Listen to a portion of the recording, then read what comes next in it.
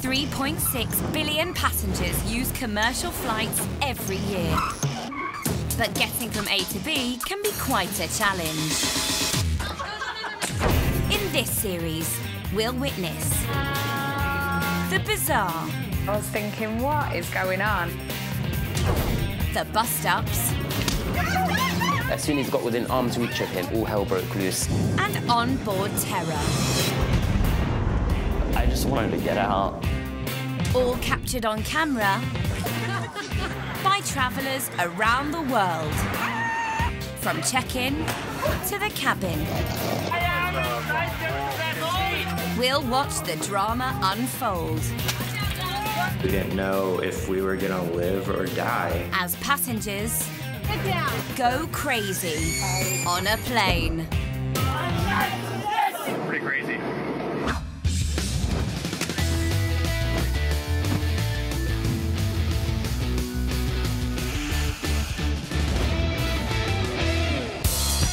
This time, smoke engulfs the flight.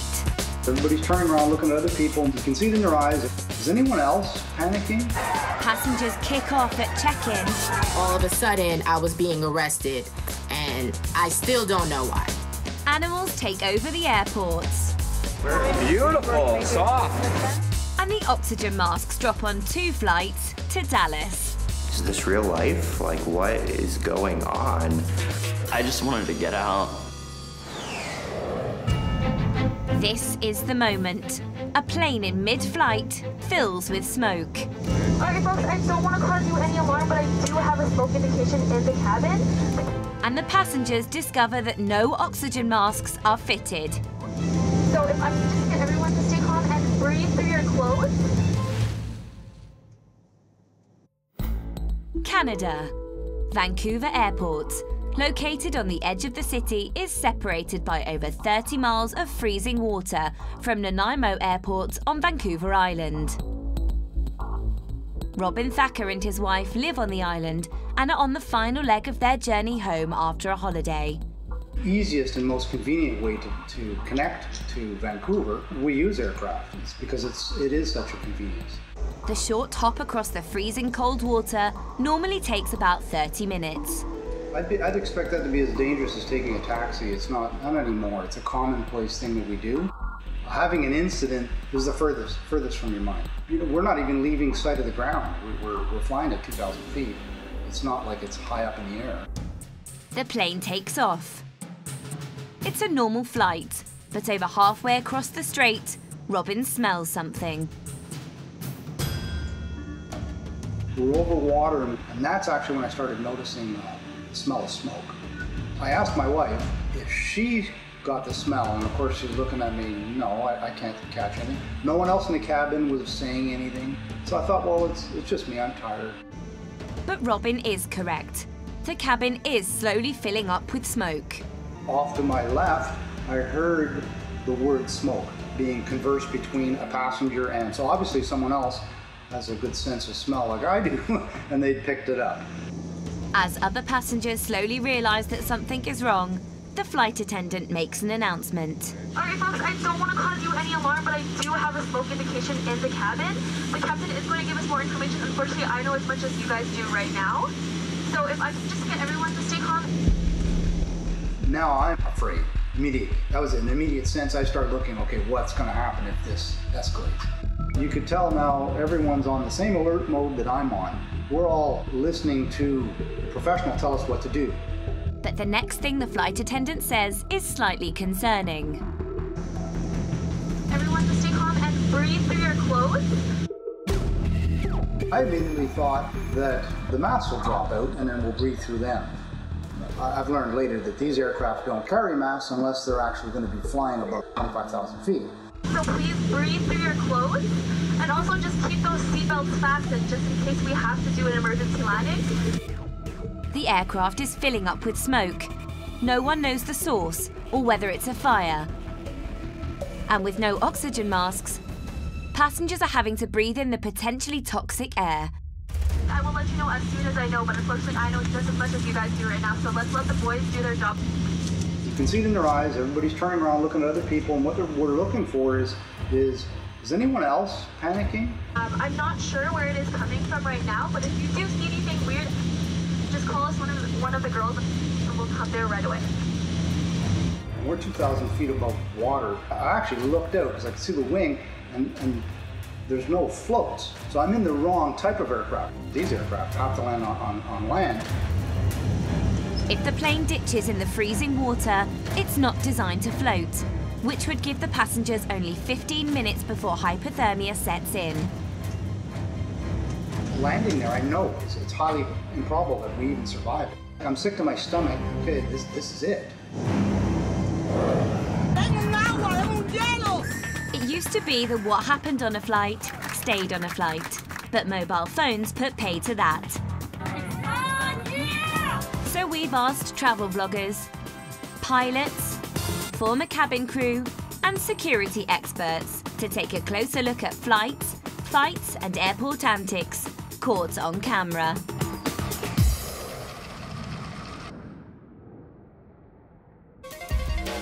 Cabin crew are meant to exhibit the highest standards of professionalism.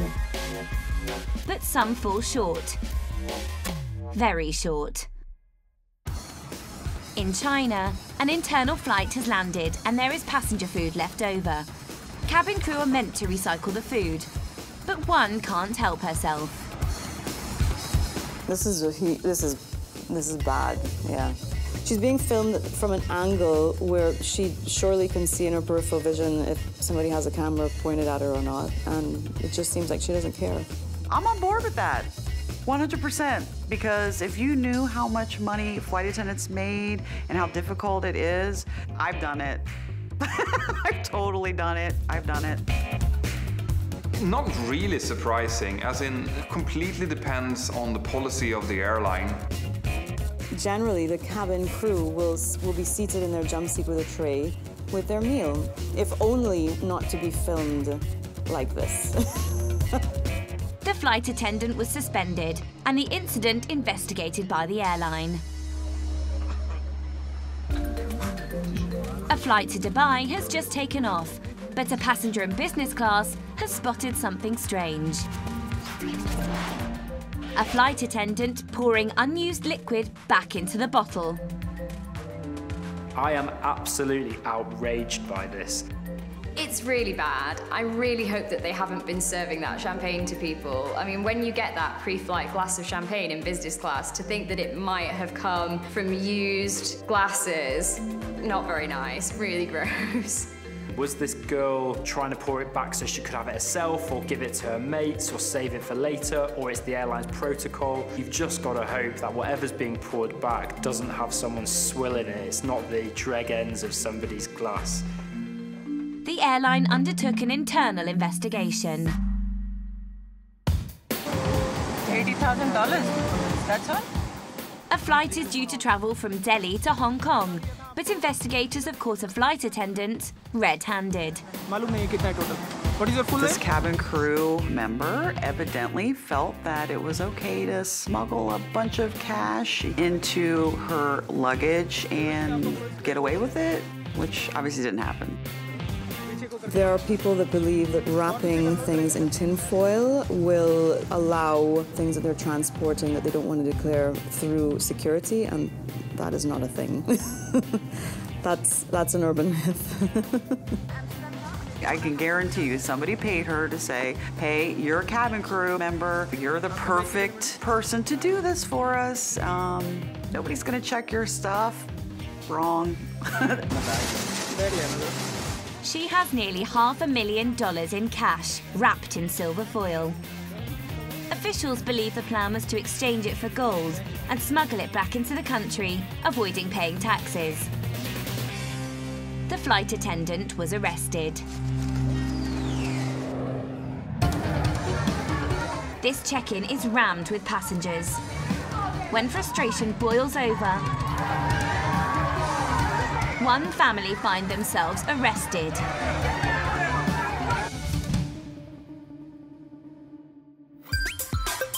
Miami, Florida in North America, a popular holiday destination. I was in Miami for a birthday trip. I recently just graduated from Long Island University. Like, I was having like the best time of my life. Cinco de Mayo! J-Day! Woo! Janice and her brother Desmond have been in town relaxing. We were down there for about a week, so we met up with friends. Everything was great. At the end of their trip, they missed their flight back to New York and are rebooked onto a later flight that same evening. There was a lot of people boarding the flight.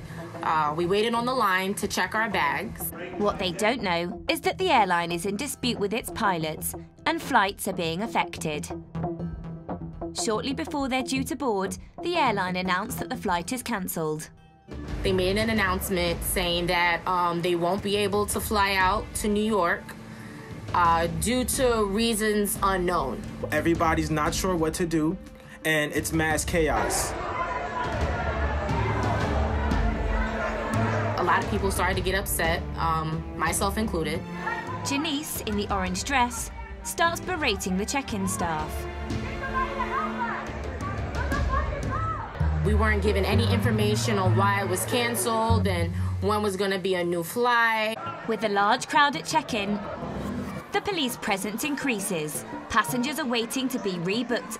Eventually, Janice and Desmond, in the red hat, get to the front. We finally get to the front, and one of the managers for Spirit Airlines came to the counter and he told us that our flight, that we're no longer Spirit customers anymore, and that they will not giving us any accommodations in regards to a flight, and that they would refund our money. We're thinking to ourselves, how do I get home? Where are my bags? We already checked our bags. We have no information.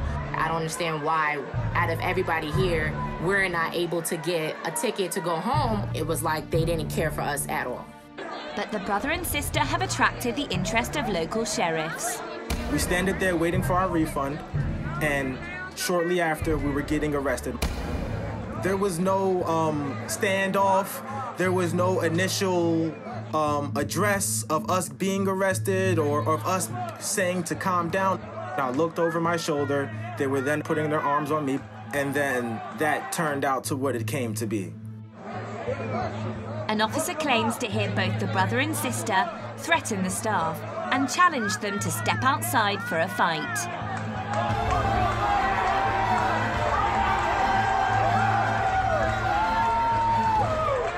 Grabbed my brother, Desmond. I was really scared. Like, went towards my brother to, to see if he was okay. And before I can come to him, another officer came. As I was looking up from the floor, I was looking up, I seen her legs in the air. We didn't do anything. I didn't curse anyone. I didn't, threaten anyone. I didn't put my hands on anyone. But the sheriffs are now in full arrest mode. I seen a lot of phones being pointed at me, so it was very intimidating. I felt like useless. I felt like I was no one. There was literally nothing I could do. All of a sudden, I was being arrested.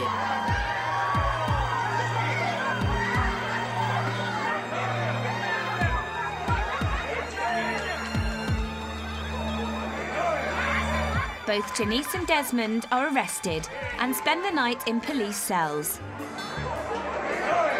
I kept telling to myself, like, this has to be a dream. I went from having the time of my life in Miami for my birthday with my brothers, with my friends. That night, I'm in a jail cell. They both now face charges that include resisting an officer with violence and inciting to riot. They deny all charges, but if found guilty, they could each face 5 years in prison. I just have faith in the justice system that, we will get our justice and we'll see to it. The airline issued a statement afterwards saying that they apologise for the disruption and that they are shocked and saddened by the events that took place.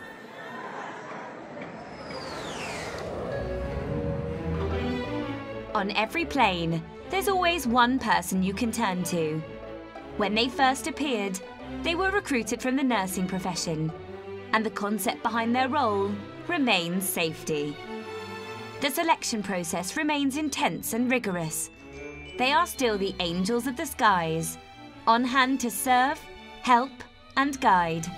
But the cabin crew role, the passengers and the problems have all changed, and the job is not what it was. So we've opened our confessional cabin and invited crew in to open up about the reality of flying. Oh, and some of their identities have been hidden to protect the innocent. Cabin crew travel the world and meet lots of people. They also sometimes see the strangest things. We were doing an internal flight in India, and I went out with the tea and coffees, and as I was walking down the aisle, I got to this row of passengers, and as I looked down, there was a green, kind of scruffy parrot sat on the meal tray, eating the food, and I kind of did a double take, because I just couldn't believe my eyes. How on earth has that bird got on this flight? It was his pet, it just sat on his meal tray with him, and then he put it back in his pocket. It wouldn't have been detected through a metal detector, that's for sure. I was asked once to stow something, and I said yes. So what can I take? And he handed me his leg, his false leg, and I had to kind of like, keep a, professional face on. All of my colleagues were just literally in hysterics, and I was walking down with this false leg, with a shoe on the end. There's nothing worse than a passenger coming in, standing there, doing the stretches, getting into all different yoga positions and trying to stop themselves from getting DVT on a 30-minute flight. High above the water that separates Vancouver Island from the city. Alright folks, I don't want to cause you any alarm, but I do have a smoke indication in the cabin. Robin Thacker and his wife are sitting on a plane filling up with smoke. I'm sick to my stomach. This is it. Everyone to stay calm and breathe through your clothes. The plane is near its destination, Vancouver Island, but currently still above freezing water and still filling up with smoke. It's filled with smoke. It's hard to breathe. The crew ready the passengers for a quick descent and emergency landing. The crew did mention we're doing an emergency landing, so make sure you're bracing and we're going to land. The plane has passed the water and ready to land on ground, but the emergency is far from over. I do remember him dropping the aircraft pretty quick.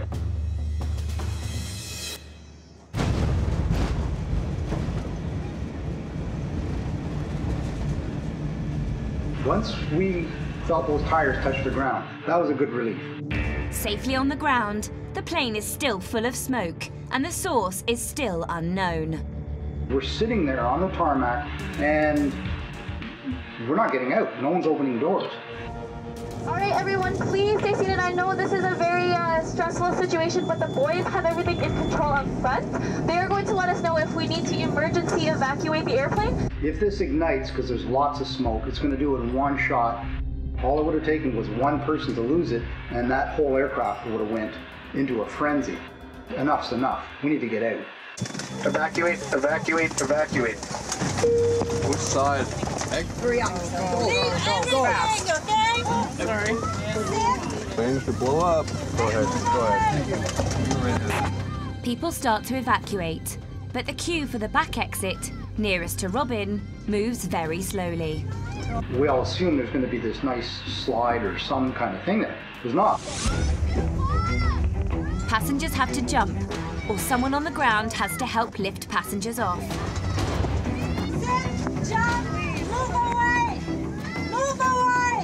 How long do you hold out before politeness goes by the wayside and you start pushing and shoving?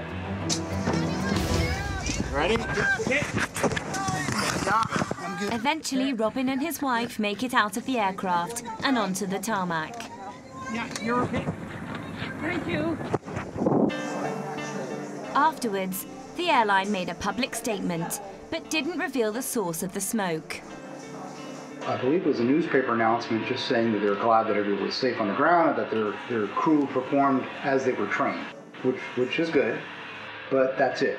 We didn't get anything from WestJet.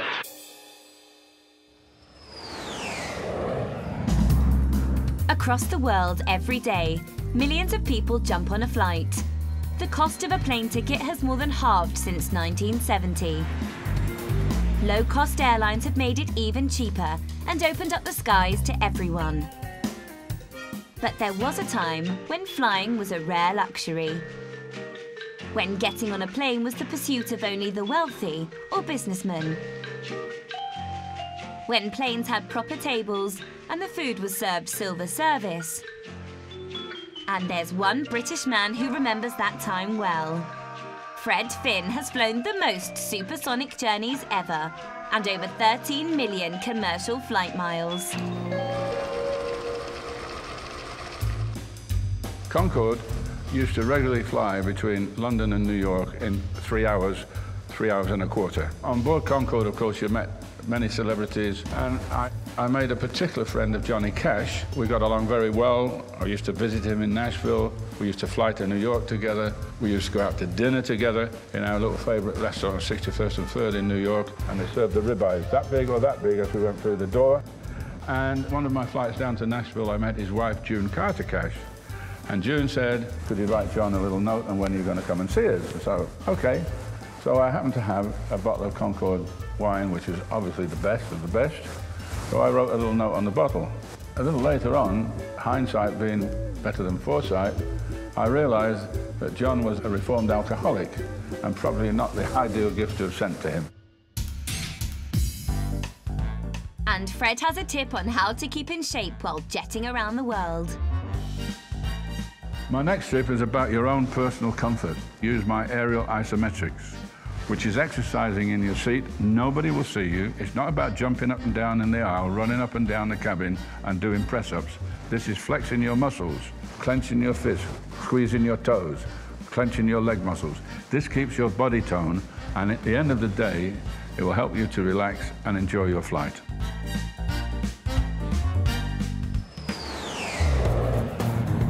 There are people who find the idea of hurtling through the skies at 500 miles per hour in an aluminium can as somewhat scary. But some have found a way to deal with the fear. They bring with them a travel buddy, an emotional support animal. And on most US planes, travelers can bring almost any type of animal they want. Good boy. What's his name? This is Daniel. Hi, Daniel. Emotional support animals are a rising phenomenon in North America, and individuals are bringing all types of support.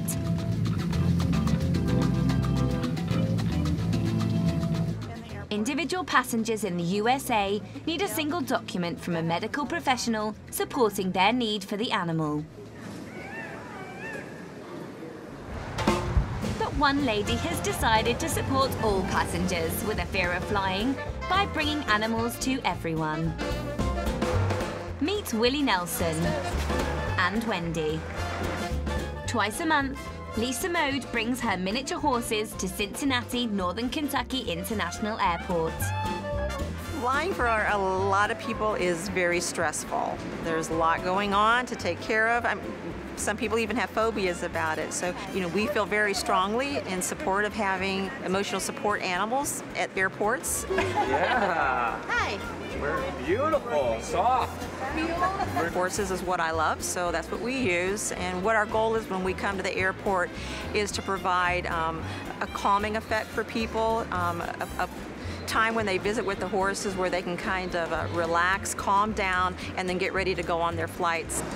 They're so cute. To know that, I've made a difference in their day, even if it goes from being a little bit stressful to a little bit less stressful, it's worth my time to come out here and say hi to these people with my horses. Coming to the airport, I was very sick to my stomach, very nervous, my blood pressure's up, but running into these little guys has relaxed me quite a bit, and I think I might be able to actually step foot onto the plane. Lisa and her support horses never make it onto the plane. They do their work on the ground, making sure the passengers are calm and relaxed before boarding. I managed to break my tibia and fibula, so I've been in the hospital room for the past several days, and this is the first thing I've been excited about in a while. There are over 5,000 public airports in North America alone. Lisa is hopeful that she's leading the way in creating calm on a plane. It would be great if there were more emotional support animals at the airports. So cute. It would just make flying a whole lot easier for a lot of people.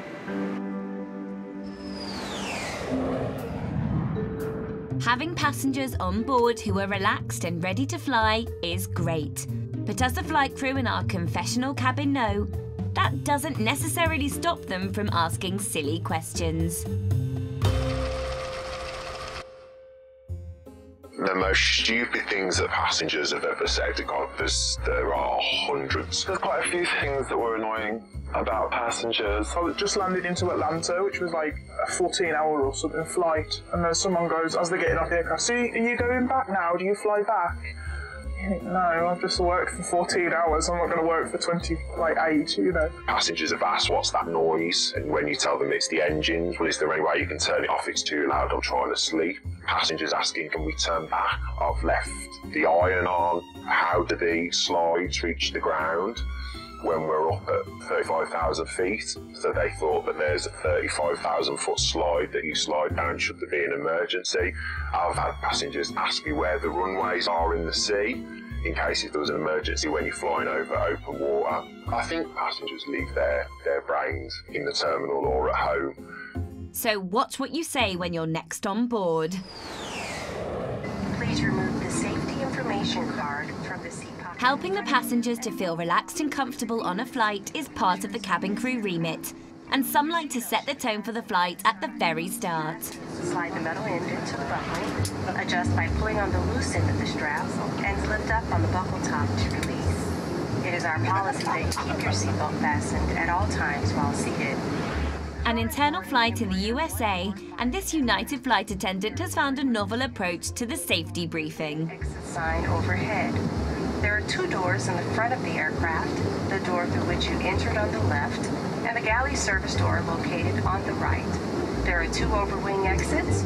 This type of thing can happen when someone hears the same safety briefing day after day after day. Thank you for your attention. Another internal flight in the USA, and this safety briefing has taken the performance level up a notch.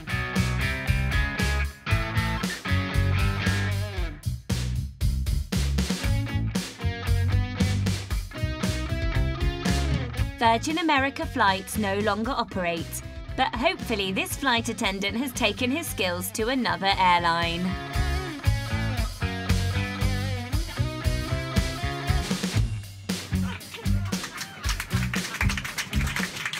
You have a good angle of me? You're getting a good angle? Okay, hold on. This flight attendant has developed his passenger briefing into a comedy act. So, on the back of the wall, there's a large one that says the word flush, and then it says the word press in English. So please push that button every single time, okay? Every single time. For some of you, push it twice. You know who you are. I'm not judging. Just do what you gotta do. Afterwards, there's He warns the passengers about the service they can look forward to. above you see there's a green light air vent and a picture of a button with a flight attendant on it. However, just recently we have been rated once again as the worst airline for customer service in the United States. So I wouldn't bother pushing that button. That's right, thank you. Thank you, yes. We're the best at the worst, okay? And I'm all right with And gets everyone flight ready. Also, maybe a little bumpy when we take off. So if you do get nervous about turbulence or if you get anxieties, I just want to let you know now so you get started.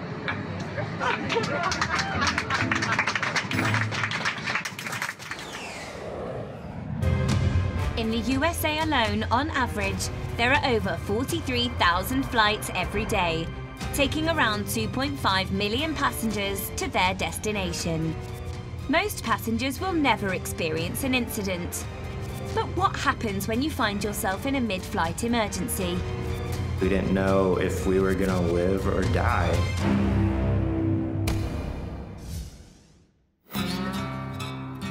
Avid traveller Josh Tremberger and his friend, Glenn Ickelberger, have been in Colorado visiting the Rocky Mountain National Park. What do you think? It's a beautiful view.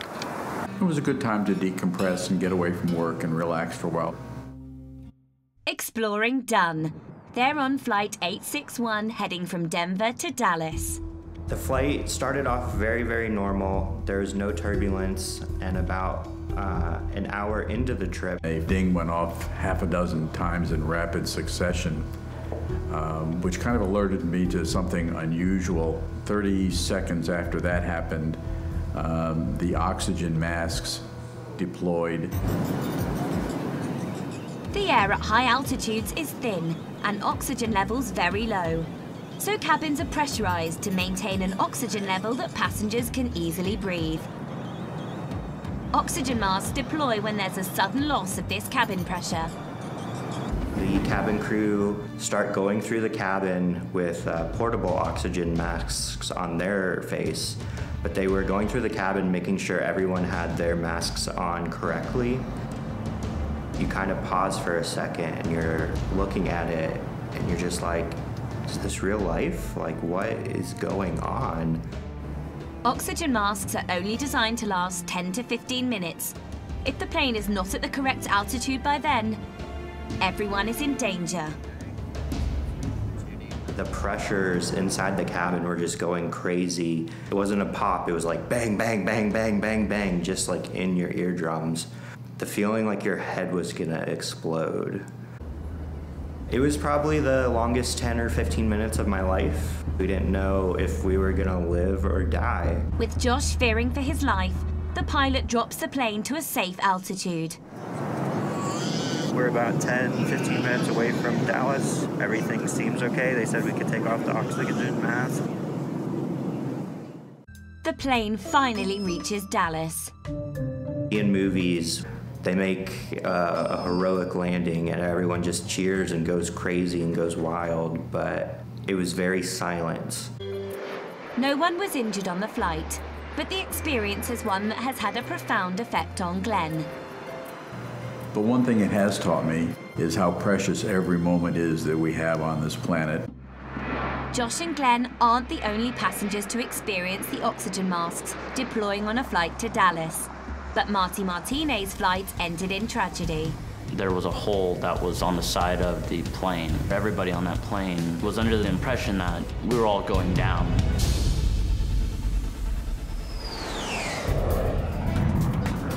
We're back with our travel specialists, casting their expert eyes over the weird and wonderful world of flying, caught on camera.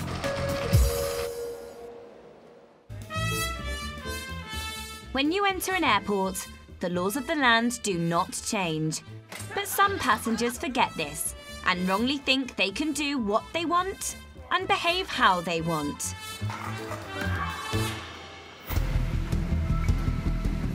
A flight from Dubai has just landed at Heathrow Airport and the police have been called. They're marching down one way and the next thing you know, they're marching back the other way with a guy in tow. Fuck you! Alright, resist. They drag him from economy through the curtain. Why are you fucking dragging me? Alright, resisting. He's saying he's not resisting, but he's contradicting himself by swearing vile language at these police officers. This person is not escorted off because he's foul-mouthed. There has been issues with this person already. His best bet would have been to keep quiet. This is an aircraft, so there's no fighting against the authority here. This is not a democracy. Quite a few airlines have what's called blacklists, where passengers are not ever being able to fly on this airline or potentially any connected airline in the future. So there's going to be you going on a bus somewhere on vacation for the rest of your life if you're doing this. The man was found guilty of being drunk, spitting, and assault. He was given a suspended sentence, 220 hours of community work, and ordered to pay compensation and costs, totalling over £1,000. A flight heading to Dublin in Ireland. One passenger has had too much to drink and decides to use the back of the plane as his personal punch bag. What we've got here is a passenger who is clearly under the influence of alcohol or drugs. But of course, we can't have anyone standing, dancing around without their shirt on. And it's a big guy. It looks like he's well worked out. So he could potentially cause some really serious damage if he would start to kind of go completely ballistic. As cabin crew, you'd want to try to at least converse and see what the situation is, assess everything, and then go from there. The cabin crew that normally is in the back of the aircraft is not there, which would indicate that they have tried to reason with this person. They have not succeeded. The flight diverted to Denmark, where the man was arrested. This couple also don't know how to behave on a flight. They've decided to use the rear seats as their love nest. Oh my God. Okay. There's like no shame involved. At least could you be bothered to like walk to the back like a proper Mile High Club member and go to the lavatory and close the door. That's it. It's easy. You don't see that every day. I mean, people might sneak to the toilets or something, but this is in full view of everyone on that plane. Loads of people seem to have this fantasy about the Mile High Club and sex on a plane, but it just seems like the most unromantic place ever. I'm kind of hoping there's no children about watching, but they've really taken the biscuit with that one. Marty Martinez is on a flight to Dallas when an explosion results in the cabin losing pressure. There was a hole that was on the side of the plane. And the oxygen masks deploy. Everybody on that plane was under the impression that we were all going down. Marty often visits New York City. It's a trip that I really make quite a few times a year. I travel about 30, 35 times each calendar year. Flight 1380 has just taken off from LaGuardia Airport in New York when it suffers an in-flight failure on the left engine. About 20 minutes in, we heard a loud explosion. And moments later, all of the oxygen masks on the plane deployed. And within 5 seconds, we heard another loud boom. And this explosion was a lot louder than the first one. The cabin has suddenly lost pressure, but that is not the only danger. At that point, there was a hole that was on the side of the plane. As you can imagine, chaos ensued. The plane was shaking pretty violently. Marty quickly puts his mask on, incorrectly. People were screaming, scrambling to put on their oxygen masks. The mask should be placed over both the nose and the mouth. This all happened so fast. I didn't even have a moment to really make an assumption about what was going on. Pretty sure everybody on that plane really was under the impression that we were all going down. Terrified, he can think of only one thing. All I can think about was, getting a message to the outside world. I had no idea if I had, 2 minutes, 3 minutes, 5 minutes, or 20 minutes left on that plane, and whether we were going to land safely or not. I remember I just wanted to get out, to my family and tell them that I loved them, that I was proud of them. And that was the message that I wanted to get out. Amazingly, as the plane is in full emergency, Marty is able to go live on Facebook. We all fall victim of this, of getting too busy with work and too busy with our own lives that sometimes we neglect the people that matter most to us. Once I gained access online, I immediately felt like I had to get the word out about what was happening on the flight. After a short while, a call goes out over the intercom. It was the flight attendant saying that, instructing everyone to brace themselves for landing, saying in a very panicked voice, "Brace yourself, brace yourself, brace yourself, brace for landing, brace for landing." Finally, the wheels of the plane touch down. It was at that point when the airplane completely stopped. Did you hear just a sigh of relief in the cabin and people crying and clapping that, you know, we lived and, you know, we're able to walk away and talk about it. Sadly, one passenger whose window was blown out died from the injuries they sustained. It was like the most terrifying experience that I've ever had. It's certainly changed my perspective on life, and you know, I even catch myself when I get upset about, you know, things that really don't matter in the long run. But Marty knows that there was one reason why he survived the in-flight emergency. That flight crew really helped get us home. And, you know, hats off to the pilot. I think many of us really feels that we owe our lives to her. So if you're ever out there and you're watching this, thank you. Stag do's have a reputation for outlandish behaviour, and with many stag trips requiring a flight to somewhere, that behaviour can be seen at airports. This British stag has arrived at the first stage of security, but his mates have printed him a massive boarding pass. I've got my boarding pass. That is absolutely fantastic. That'll work, wouldn't it? Would you like to try? The guard is happy to let this stag try to get through by himself. Scan the barcode.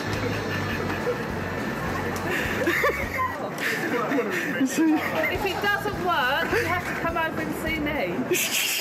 Before stepping in to make sure he makes his flight. Thank you very much. This American stag is at the second stage of security, the bag check, and something has come up. I don't ask questions. I don't ask questions around here. That's your business. But the water is too large to go. All right. Your other device here is fine. I'm just going to separate the two. Appreciate that. Maybe. Obviously, it isn't permitted to take liquids through security. Everything else is fine. Finally, at the gate, this stag might think he's had a fairly easy ride to his flight, aside from the outfit he's been made to wear. But this is about to change. His mates have booked him on a later flight, so he has to wait. At the airport.